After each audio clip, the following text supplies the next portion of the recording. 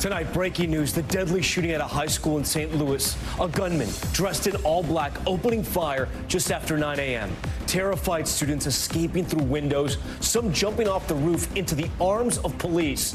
Multiple people killed, others rushed to the hospital. What we're learning tonight about that shooter and his ties to the school.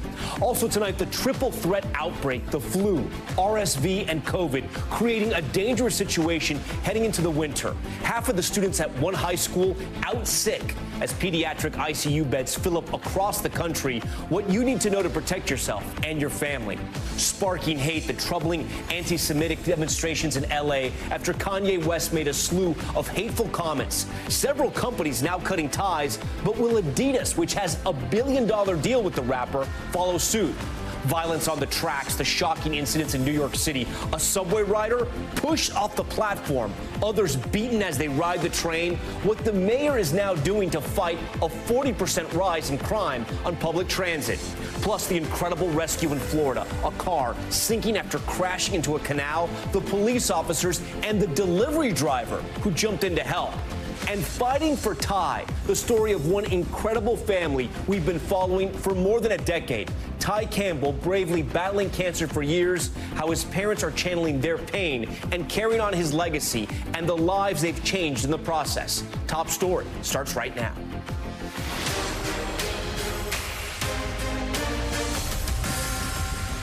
And good evening. Tonight, St. Louis, the latest community rocked by a senseless act of gun violence. A teenage shooter going on a deadly rampage in the halls of a school he once attended, just moments after classes began for the day. Students seen jumping from the roof of the Central Visual and Performing Arts High School and into the arms of police. Others say they jumped out of windows to escape the gunshots. The anguish clear on the faces of those who made it out. Students seen embracing one another and their families in a parking lot nearby. Multiple people, including the shooter, now confirmed dead. Among the victims, a 16-year-old female student and a beloved health teacher. Police late today naming the deceased gunman as 19-year-old Orlando Harris, a former student at the school. Authorities say he had no prior criminal history and that the motive remains unclear. NBC News national correspondent Miguel Almaguer, following all the late details, leads us off tonight. I have never seen anything like this. A local news helicopter captured the fear and chaos in St. Louis as high school students leapt from a rooftop to escape a young shooter with a long gun. I was trying to run and I couldn't run. Me and him made eye contact, and I'm glad I made it out because his gun got jammed. It happened at Central Visual and Performing Arts High School on the 3rd floor. Parents racing to school. She's like, Mom, hurry up. They're shooting. She didn't know how many people it was. So I just left work and I just ran here to get her. After the shooter quickly killed 2, authorities say police ran towards the gunfire and struck the suspect, Orlando Harris, who attended the school last year and died as officers returned fire. The officers arrived quickly, made entry with no hesitation, went directly to the sound of gunfire, which is the expectation not only of the department but of the community as well. 7 injured were taken to hospitals suffering from gunshot and shrapnel wounds. Among the dead, a beloved teacher, Jean Kuska, and a teenage girl. Survivors recounting the gunman's chilling words. When the intruder broke into her room, then the intruder said, "Get ready to die." Police not yet releasing a motive for the mass shooting, which happened just after 9 a.m. and was broadcast over the school's PA system. We all thought it's a drill at first, like, okay, it's just a surprise drill, okay, we're all good. No, it's a real thing. She said over the comm, yes, this is real, there's an intruder. Please, please be careful. And all hell just kind of breaks loose. Today's quick response from police comes in stark contrast to the massacre in Uvalde, where officers were blamed for systemic failures, including their slow response to engage the shooter. Parents in St. Louis grateful. I'm glad that they went in because I was going to go in too with them. Miguel Almaguer covering yet another school shooting in America. Miguel, I know you have some new reporting tonight, a presser just wrapping up. We're talking just hours after this horrible incident, but have police released any more details about the shooter? What do we know about a motive? I think the thing that sticks out for a lot of people is that he was 20 years old and he had entered the school. Yeah, Tom, a young man. We're still learning new details about the suspected gunman. Police say Orlando Harris may have been suffering from mental health problems. As you mentioned, he just graduated from that school last year.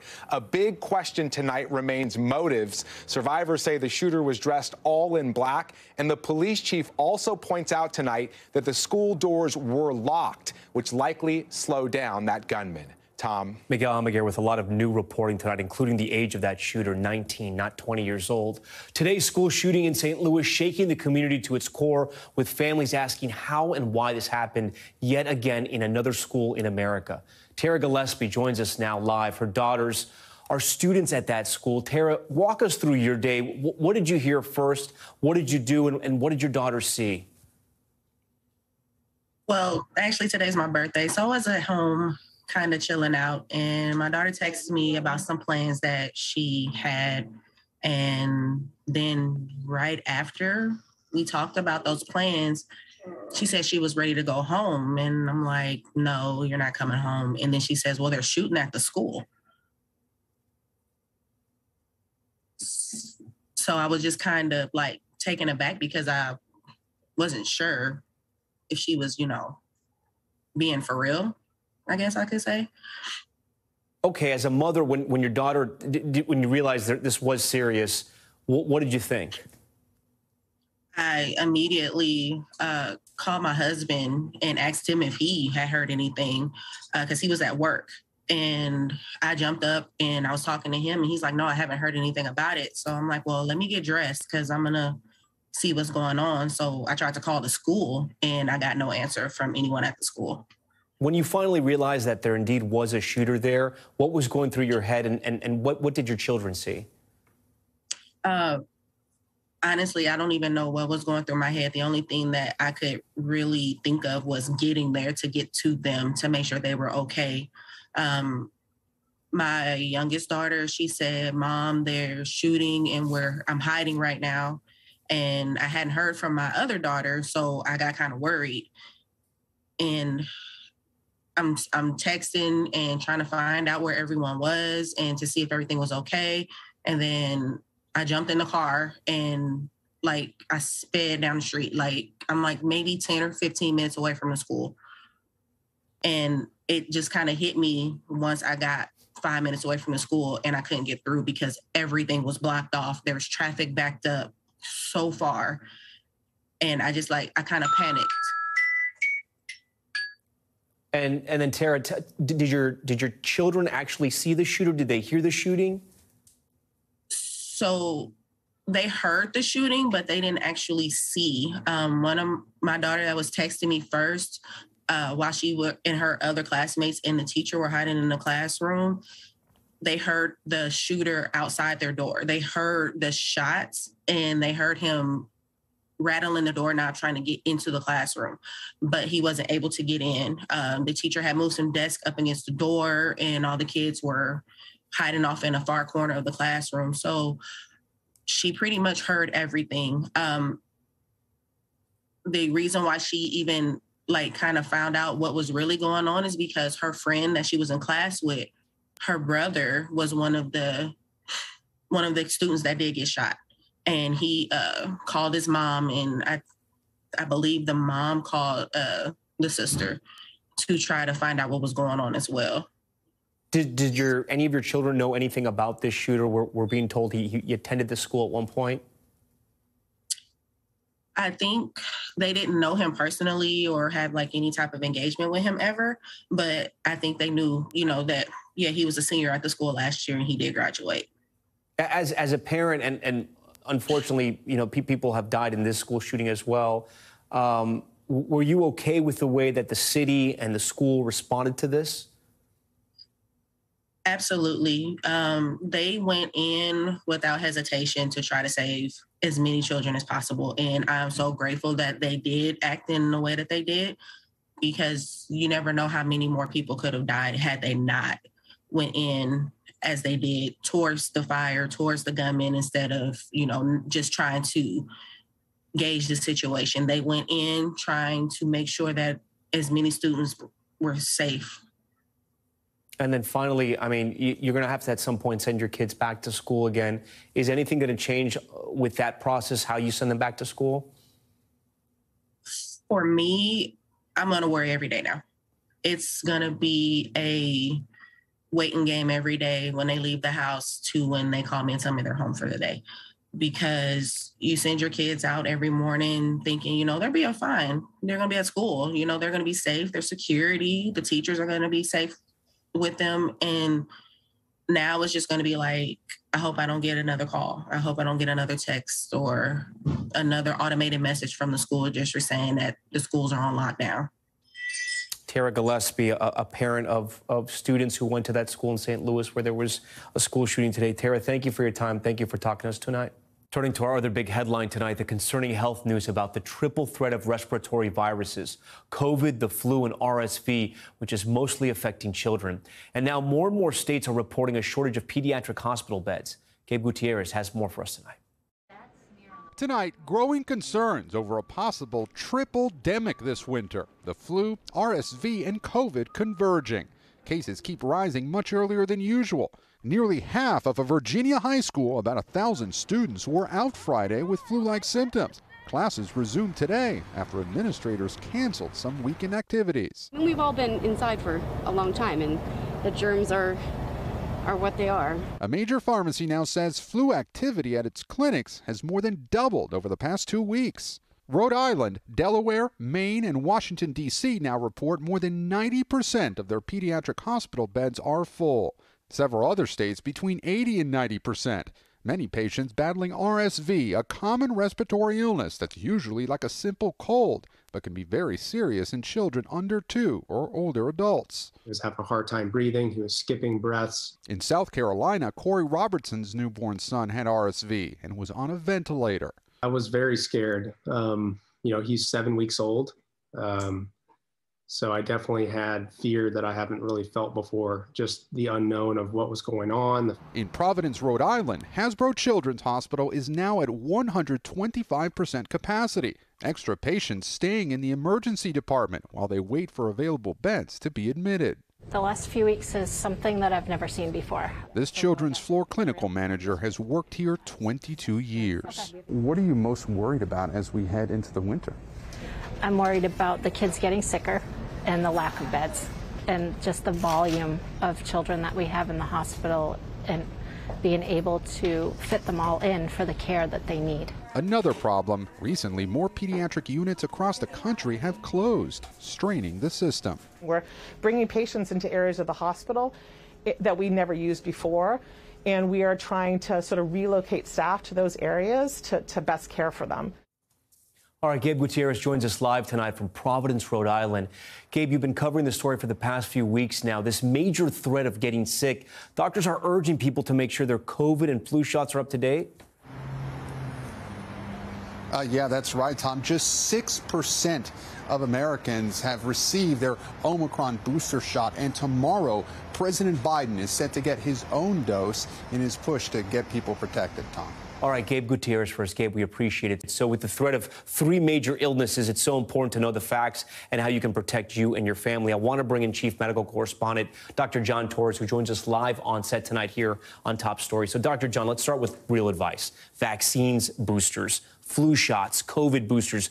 People seem not to be getting them. What's going on? And I think part of it is the vaccine fatigue that people have had because over the last 2.5 years, we've had to get numerous shots and boosters. But you have to remember, these are there for a specific reason. They are saving you from dying and getting seriously ill from these diseases. Not necessarily from getting the disease, but getting seriously ill. And so COVID boosters, you need to get updated on that, especially if you haven't been updated in the last few months. Flu, great time to get it. We've been talking about getting it before Halloween. You want to get it this week because the flu season came early and it's coming in hot and heavy. RSV, we don't have a vaccine for that yet, but you want to keep your immune system as strong as possible, and you do that by vaccinating against the other diseases so they don't bump your immune system down and you're susceptible to it. So, Dr. John, we've been covering this story a lot, obviously in the Northeast, but it's across the country that this is happening? It is. It's across the country, and it's expanded very, very rapidly. Last week we were talking about 32 states, and it went up to 42 states. Now it's across the country. And usually we don't start seeing this until November, December timeframe, maybe even January. And so the concern is, with the flu, is it going to start getting worse? RSV, we typically don't see that until December through February. Is it going to get worse as well? And you can see the pattern here that things are starting early. We want to make sure they don't get worse. You know, with the fear of these three illnesses, is there a chance you can catch them at the same time? You know, theoretically, there's a chance you could catch two, maybe even three at the same time, but it's very, very rare for somebody to have that happen. But what can happen is you can get one. Let's say you get COVID. You recover from there. Your immune system is still trying to recover. You get exposed to the flu. You get the flu. You recover from there. You get exposed to RSV. So you can see how these things can sequentially happen. So you want to be careful. And plus, we also know that we haven't had RSV in the last few years because of the lockdowns we've had and the social distancing and masking. And so there's a bigger pool of people who are susceptible to it, including adults. We can pass it on to the children, those 7-week-olds that could really be in a world of problems if they get it. Yeah, we got to be careful. Okay, Dr. John, we thank you so much, as always, for joining Top Story tonight. All right, now to the severe weather threat at this hour. Millions across the South bracing for high winds, hail, and possible tornadoes. And out west, several states already slammed with the first major snowstorm of the season. Parts of Utah and Colorado buried under nearly 2 feet of snow. For more on that threat in the South, let's bring in NBC News meteorologist Bill Cairns. Bill, walk us through the next 24 hours. Yeah, Tom, this is the time of year we do get severe weather outbreaks. You think that's kind of weird. You think of it over the summer and the spring. But as we get those rushes of cold air coming in, we still have enough humidity. We can get some severe weather outbreaks, usually 2 or 3 of them each October or November. So here's the map. 22 million people are at risk from the rest of this evening and this afternoon in areas of the West, heading towards the areas around Louisiana overnight. So that's 22 million people in total. The strongest storms so far have been concentrated in the line from Abilene and now heading towards the Fort Worth, Dallas area. Right now, you see Abilene is in the clear. That line of storms just to the areas to the east of them. Severe thunderstorm watch goes up until 9 o'clock. So far, we've had reports of garage doors blown in. We've had a trampoline that blew across the street. A lot of wind damage reports. But now we're starting to see some reports of large hail, too. There's one storm that's located right here, severe thunderstorm warning with it. Going to try to head towards Stephenville. They're saying about $half size hail is possible with that storm. So that's the kind of weather we're going to be dealing with through the rest of this evening. And then tomorrow, we continue our severe weather threat right through the heart of Mississippi and then eventually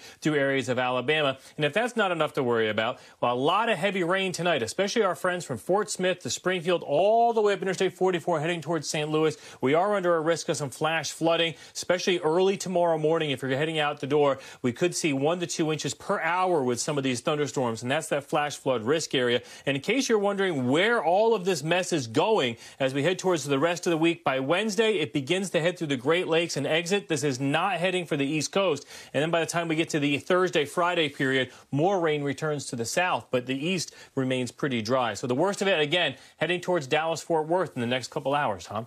All right, Bill Cairns for us tonight. Bill, thank you for that.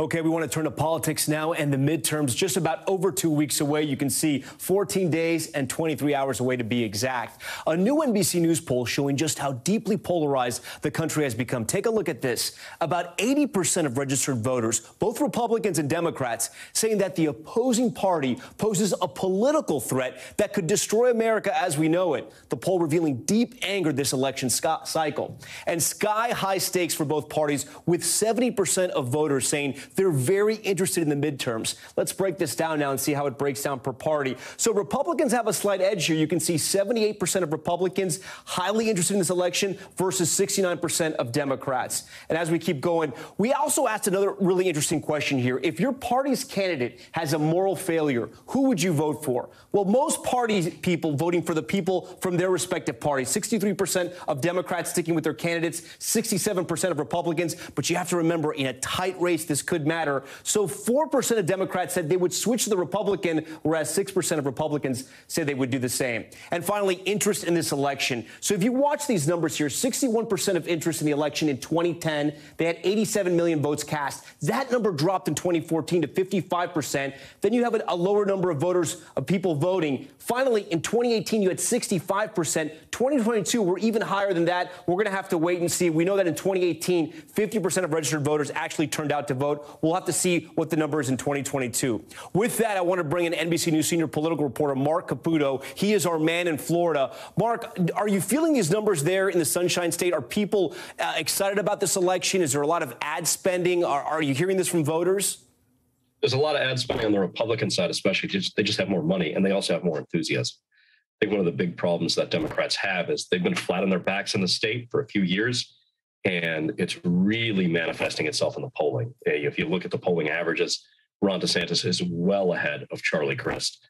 And that's in a state that used to be a battle, or better said, used to be a swing state. Now we're a battleground. But boy, if the polls are right, or some of the recent ones are right, I really wonder if we could even call ourselves a battleground state, let alone just a red state. Yeah, when you talk to when you talk to Democratic strategists, they like to call Florida now a red state. I do want to talk about the Florida governor's race, and tonight a very big debate. Ron DeSantis facing off against Democratic challenger Charlie Crist.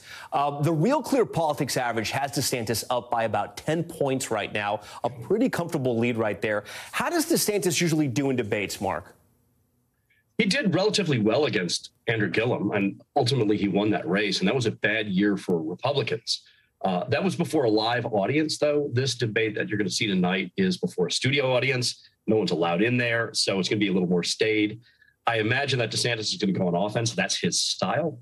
And I just don't know if the polling is right. I don't know what Charlie Crist can do to turn it around. So you do have these incredible images coming out of places like Sanibel, the hurricane recovery, where the bridge is being rebuilt in record time. But you also have controversial decisions like flying those Venezuelan refugee families up to Martha's Vineyard. Is this debate going to be entirely about DeSantis' record? Well, I mean, midterm elections or re-election races are referendums on the incumbent. So, yes, it usually is the case. But if you look at our news partner, Telemundo, they did a poll of Florida Hispanics. Florida Hispanic voters tend to be Democratic voters on the whole, a little bit of a swing vote. DeSantis is winning that demographic. And not only that, when you look at the internals of the polling, he's winning on Hurricane Ian response by something like 40 points. That is, people favored his response. When you get over to the Venezuelan migrants, that poll question was actually asked, and DeSantis had the approval of Florida Hispanics with 50%, with 43% opposing. So even that controversial act, something that people thought would cost him Hispanic voters, hasn't, at least not in the majority. So right now, DeSantis is in a very enviable position for a Republican. He's ahead in the polls. He's ahead in fundraising. He's ahead in the Latino vote, which Democrats need and rely on to win the state. And he's ahead in ad spending. You add all those things up, and it's just a really, really tough time for Charlie. And Charlie Crist has the name recognition, but he also has the name recognition of when he was Republican. He's now a Democrat. Of course, voters aren't going to love that. I do have to ask you, though, a lot of people are talking about Ron DeSantis obviously being a candidate for president. Would that hurt him at all? He wouldn't be the first Florida politician to run for higher office while campaigning for another. So do you think that plays into people's calculations at all? I'm not sure, but what I can say is that if he decides to run, by then more than likely Donald Trump will already be an announced candidate. And what would hurt him is Donald Trump, because despite seeing some of the attrition in the polling, the fact is at least as of now, the Republican Party remains the party of Trump. And if there's one thing that Donald Trump has taught us, is that anyone he runs against, he will throw the kitchen sink, the plumbing, the wiring, all of the appliances at. And I'm not sure DeSantis wants to deal with that. All right, Mark Caputo, who will be following that debate for the Florida governor tonight. Mark, thank you. Overseas now, in the latest in the war in Ukraine, Russia today alleging to the UN that Ukraine plans to detonate a so-called dirty bomb in its own territory. But Kyiv and the U.S. are denouncing those claims as a lie. This all comes as Russian attacks continue to hammer Ukraine's infrastructure. Cal Perry has the latest. 8 months into this war, and Ukraine continues to make gains on the battlefield, while Putin exacts a heavy price on the home front. A wave of strikes across Ukrainian cities has put both electricity and water grids on the brink of collapse. The power went out for more than 1 million people all at once, and for many, it remains off. While in the southern city of Mykolaiv, people queue for water, and in the east, a hospital works in darkness. Meanwhile, Russia continues to hold major infrastructure points hostage. And more threats of a dirty bomb. This time, Russia saying Ukraine will do the unthinkable. These so-called dirty bombs are easier to deploy. The delivery system could be in the form of a backpack, not a rocket. The United States, for years, feared terror groups like ISIS would use these crude devices. The Ukrainian foreign minister calling the claims, quote, absurd and dangerous, saying, quote, Russians often accuse others of what they plan themselves. U.S. officials have said they're watching closely, but have no indication either country is preparing a dirty bomb. There is growing concern here about Europe's largest nuclear power plant found in Ukraine, but under Russian occupation. Officials telling us the staff inside is being tortured, working under impossible conditions. The concern is not just that there could be a disaster, but that Russia could divert power away from Ukraine into Russia, that the lights could go off here and just not come back on. Tom? Cal Perry for us. Cal, thank you. Still ahead tonight, sparking hate. The shocking anti-Semitic demonstrations in Los Angeles referencing hateful comments made by Kanye West. How the rapper's ex-wife Kim Kardashian is responding tonight. Plus violence on the subways, the chilling video of a man, you saw it right there, pushed onto the tracks. What the mayor is now doing to fight surging crime and what he's telling strap hangers to do. And the incredible rescue in Florida, the effort to save 3 people trapped after they crashed into a canal. Top story, just getting started on this Monday night.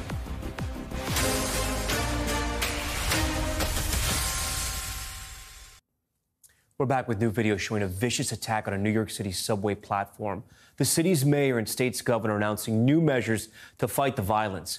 Crime on the transit system spiking 40% since last year. Stephen Romo has more. Horrifying video shows the moment a 32-year-old man was knocked onto the train tracks in New York. The victim, incredibly, was not physically injured, according to police, but the disturbing violence is just one of the latest examples of rising crime on New York City transit. Another example, a 14-year-old girl stabbed in the subway this weekend after an altercation with 2 other teen girls. But if New Yorkers don't feel safe, we are failing. Mayor Eric Adams now teaming up with New York Governor Kathy Hochul over the weekend, the pair announcing that the state would help pay for an additional 1,200 overtime shifts per day for police officers to patrol the subway. I say do whatever it takes. The plan also includes installing more cameras in each subway car and 2 new psychiatric centers to help people with mental illness. Adding more cops, installing more cameras, and providing more care. On Friday, Mayor Adams even suggesting in a Fox 5 interview that strap hangers look up from their phones and lose the headphones. Not having your iPods in, not focusing on our phone. And I say yes to that. I do the same. Did you guys see officers down there? Did you see security, that type of thing? Hey, now that you say that, I don't think I did. No. It can't just be for the police, can't just be the city government. You know, the responsibility's also got to be on us. But former NYPD Commissioner Ray Kelly says there is more the city can be doing, like reevaluating the Transit Police Bureau. This is not brain surgery. You go back and look at the things we were doing then, and you re-implement them. But apparently the mayor doesn't want to do this. Patrick J. Lynch, the head of the city's major police union, has also publicly criticized the plan, saying the increased workload for cops is unsustainable. To date, there's been a 41% spike in transit crime overall compared to last year, with countless frightening examples caught on camera. And there have already been 18 shooting victims this year on mass transit. Last year, 3. Significantly up even after the 10 people that were shot on that one April morning in Sunset Park. And all this while subway ridership has remained suppressed since the pandemic. Over the weekend, Adams hitting the subway, listening to New Yorkers as the city strives for a safer commute. I've lived in the city 20 years. I don't feel as safe. All right, Stephen Romo joins us now live from outside a subway stop here in Midtown Manhattan. So, Stephen, what happened to that suspect who pushed the man into the tracks? Yeah, Tom, there's actually a big update on that today. Police announcing the arrest of 41-year-old LaMail Lecrae in Brooklyn, and he is charged with a slew of things, including attempted murder, harassment, and more. So, Stephen, you know, the NYPD continues to point out that the total crime on the subway is still below pre-pandemic levels, but you were pointing out that's not exactly a fair comparison, right? Yeah, context really is key when talking about these numbers, because ridership for the subway system, for mass transit, has not returned to those 2019 levels. It's still only about 60 to 65% of those levels. So when you see crime approaching that number when ridership has not, you see the discrepancy and why that context is so important, Tom. All right, Stephen Romo for us tonight. Stephen, we appreciate it. Next tonight, to those anti-Semitic comments from Kanye West. It's a story we've been covering for weeks, but this weekend, the dangerous impact of his words on full display in California. This frightening scene in Los Angeles, an anti-Semitic hate group hanging a banner, look at that, over Interstate 405 that read, quote, "Kanye is right about the Jews." And that's not all. These anti-Semitic flyers found in mailboxes in several California cities just days after Kanye claimed in an interview he could continue using hateful language.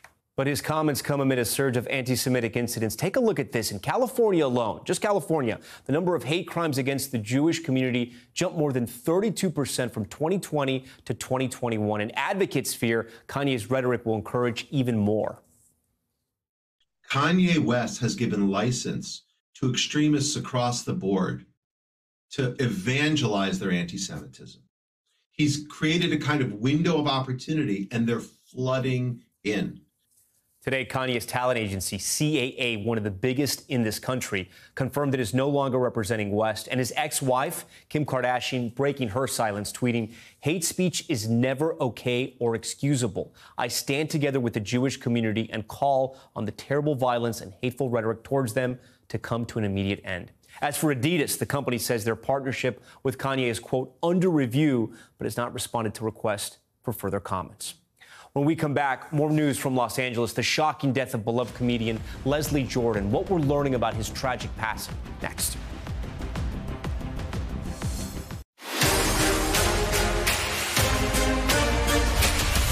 All right, we are back now with Top Stories Newsfeed, and we begin with an update in the disappearance of Harmony Montgomery in New Hampshire. Police charging Harmony's father, Adam Montgomery, with her murder. Harmony went missing back in 2019 when she was 5 years old, but her disappearance was not reported until last year. Authorities did not say whether her body had been found. Montgomery is scheduled to be arraigned tomorrow. The Michigan teenager who killed 4 students at Oxford High School in 2021 pleading guilty to murder. The 16-year-old appearing in court pleading guilty to all 24 charges against him, including first-degree murder and terrorism.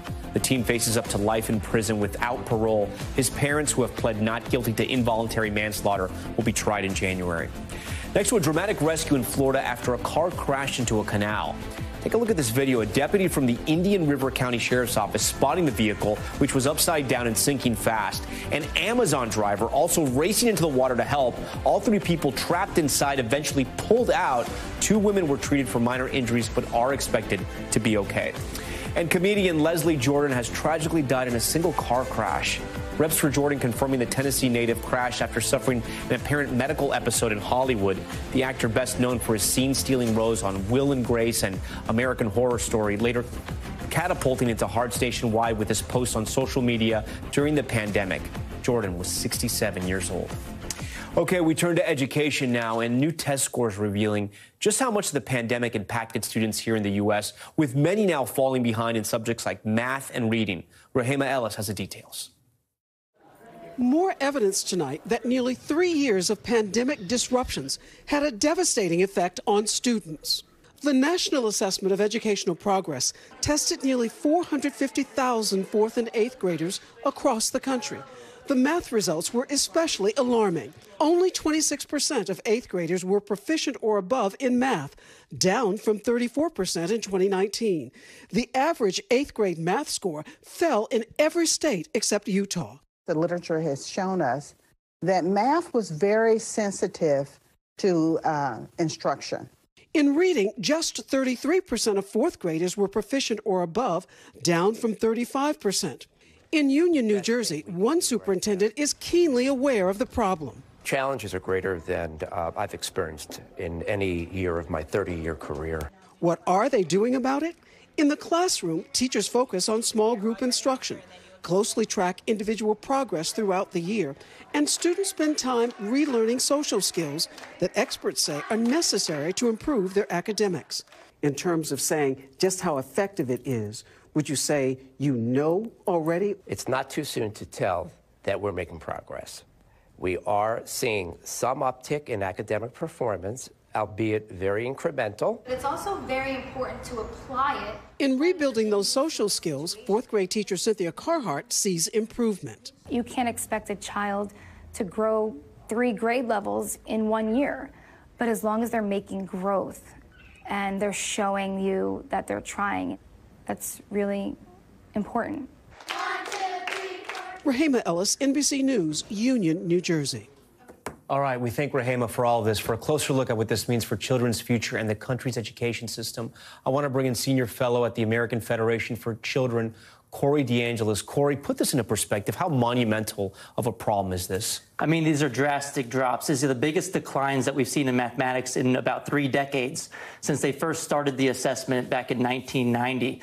And we also found that states that had schools closed longer had bigger drops in mathematics scores. We've seen 3 different independent evaluations finding the same relationship. More school closures, more learning loss at the same time. And Catholic schools, which were open much more than the public schools, they saw smaller academic losses than the traditional public schools. I want to get to that in a second. I want to pull up this quote from the Associated Press and read it to our viewers here. This is from a teacher. When we experience a 1 or 2 point decline, we're talking about it as a significant impact on a student's achievement. In math, we experienced an 8-point decline, historic for this assessment. My question to you is there time to catch up for these students that are so far behind now in the public school system? Will they be given the time, and can they catch up?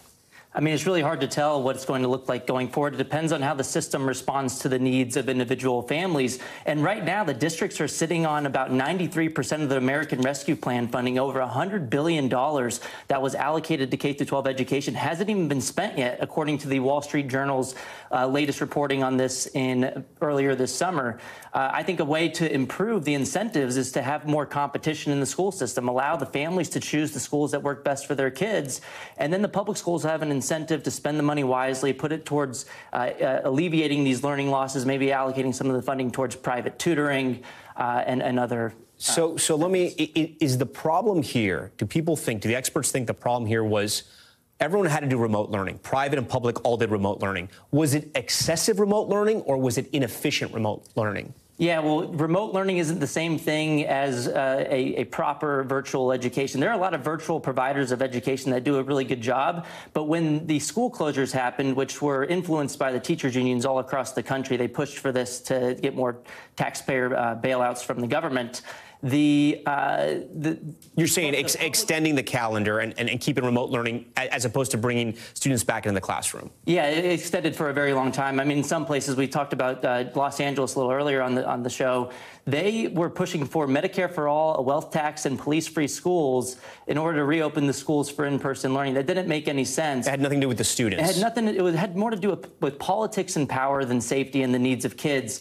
And look, remote learning can be done in the right way, but it was a last-minute thing. It was not responsive to the needs of families, and it was involuntary. Families might have preferred in-person instruction for a long time, and they weren't getting that. So I think going forward, if the money is spent more wisely, if it's going towards children's academic needs, there could be recovery. And to be clear, you're saying the Biden administration gave these school districts the money. The money was there, and then the school districts just did not allocate the funds properly?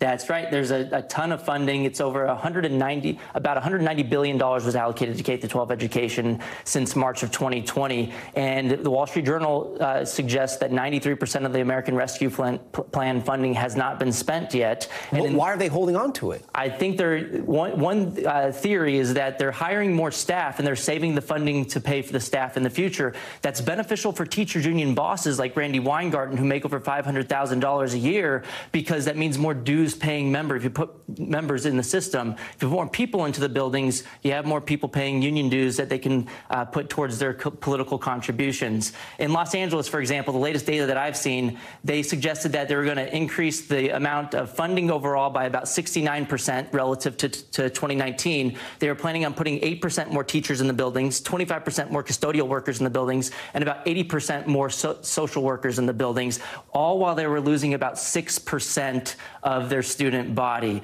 And look, we can make arguments about whether that was a wise investment or not, but where else do you see that you're losing your customers, then you start pouring more and more people and hiring more staff? And that means less money for things like teacher salaries. I mean, there's trade-offs with all this funding, too. Corey DeAngelis, we thank you so much for joining Top Story tonight. Coming up next, the deadly plane crash in the waters off Costa Rica.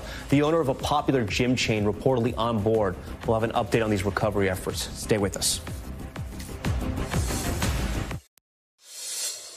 Back now with Top Stories Global Watch and the new Prime Minister of the UK. Former Finance Minister Rishi Sunak will be the first person of color to lead the UK and the youngest to do so in more than 200 years. He will be the country's third prime minister in 3 months following the short-lived leadership of Liz Truss and the resignation of Boris Johnson after multiple scandals. A recovery mission underway off the coast of Costa Rica after an apparent plane crash. The small plane was traveling from Mexico to Costa Rica when it went off the radar with 6 people on board. One of the passengers is the owners of Gold's Gym. So far, at least 2 bodies have been recovered. Backpacks and other pieces of debris were also found. And the Biden administration taking its most aggressive action yet to target President Daniel Ortega's regime in Nicaragua. The State Department announcing new visa restrictions on 500 Nicaraguans and their families, including top government officials. President Biden also threatening to ban Americans from doing business with the country's gold industry. Okay, when we come back, fighting for Ty, we'll introduce you to an incredible family we've been following for more than 10 years, how they're honoring their beloved son and helping so many. Stay with us. Finally tonight, honoring one super little boy and his incredible legacy. It's a story and journey I've been following for more than 10 years through countless rounds of surgeries and cancer treatments. Even after his passing, Ty Campbell's bright spirit continues to shine and change lives. Ty, that's great. When I first met the Campbell family more than a decade ago, they knew the road for their son Ty would be hard. Imagining that he wouldn't be there someday, you just don't know how you're going to go on. How are you going to live for your other child? In 2010, when Ty was just 2 years old, doctors discovered a tumor on his brainstem. I've been crying for what feels like an eternity. But in between my tears, I have an overwhelming sense of freedom. Ty's mom, Cindy, starting a blog, sharing the family's roller coaster ride of treatments and therapies. What kept the family going? Ty's smile and words of support from families all over the world. We read the comments to Ty because it makes him happy. But after 20 surgeries and more than 200 nights in the hospital, today we were told that there are no more treatment options for Ty, that his MRI Saturday night shows progressive leptomeningeal disease in 3 different areas. The family celebrating Ty Lewis Campbell's life through a foundation in his name. It was just a simple question one day that I asked him when he was really not doing well. I asked him, what do you want to do when you get all better? And he just said, I'm going to jump in a muddy puddle. And it was just the simplest thing. And it stuck with me forever because I thought, as a grown-up, that'd be the last thing on our minds. The result of that question? The Muddy Puddles Project, one of several ways the Campbells have raised money for pediatric cancer research, along with celebrating Ty's legacy. Let's celebrate the idea that these kids can have fun and do these great activities in honor of those that can't. Over the last 10 years, the Ty Lewis Campbell Foundation has raised more than $2 million for cancer research projects. The Campbell family working to help fill a critical funding gap for childhood cancer. Even though he's not here to witness it, I feel that he is watching and loving this year after year, every moment of it. And with that, Cindy and Lewis Campbell join us now. Guys, thank you so much. What a journey over those 10 years. I know you guys marked his passing this week. What was that like? The 10-year. It's deep, but 10 years is a long time. I think reflecting back a little bit, the hardest time in terms of his of the loss was, I call it 1842. He had lived 1841 days, and when we passed that mark, he was gone longer than he was with us. The 10-year mark, I'm finding more of a I find it to be more of a accomplishment year. It's been a decade that we've been doing this and funding research, and I think we're pretty proud of what we've accomplished for him and have definitely honored him. Cindy, it's been incredible what you have done, and you guys have shown so much strength to this day. You've raised more than $2 million, and it's really changed the course of your lives. What has that been like? I tried to go back to work, and in my career, after losing Tyan, I realized I was a completely different person. So it has been a journey in every way of just trying to figure out how can we take this experience and use it and leverage the community we have and continue this nonprofit. And so we put all of our attention, all of our resources into that. I changed, did not go back to my career and started working actually most recently to support some of the best principal investigators in New York City who focus on rare pediatric brain tumors at Weill Cornell Medicine. And you guys learned something, and you've explained this to me, and we should explain it to our viewers. It's very hard to raise money. It's very hard for funds to go to pediatric cancer research. Explain. I mean, I think people get fatigued. We had a community of support that just loved Ty, and they still do. But after 10 years, there's other causes. There's a lot of, we're constantly asking, support us year over year, and it can become exhausting. So that's the challenge in fundraising. But we're lucky enough that we have a really supportive community. And I think once you raise those funds, how are you going to donate it and make a change? And we learned very early on that you can't just take the money and put it towards an institution and hope that they do the right thing. You have to build relationships, and over the years, through conferences, through collaborating with other foundations, we've learned how to meet with principal investigators directly and get their proposals, bring them to our advisory board, and fund exactly what we want with the least amount of fees involved. Something you guys always remind anybody that goes to your events of is only 4% of the national research budget is directed towards childhood cancer, which includes 12 cancer types and hundreds of subtypes unique to children. And that's why it makes it so hard to raise money and for those funds to go to the right places, right?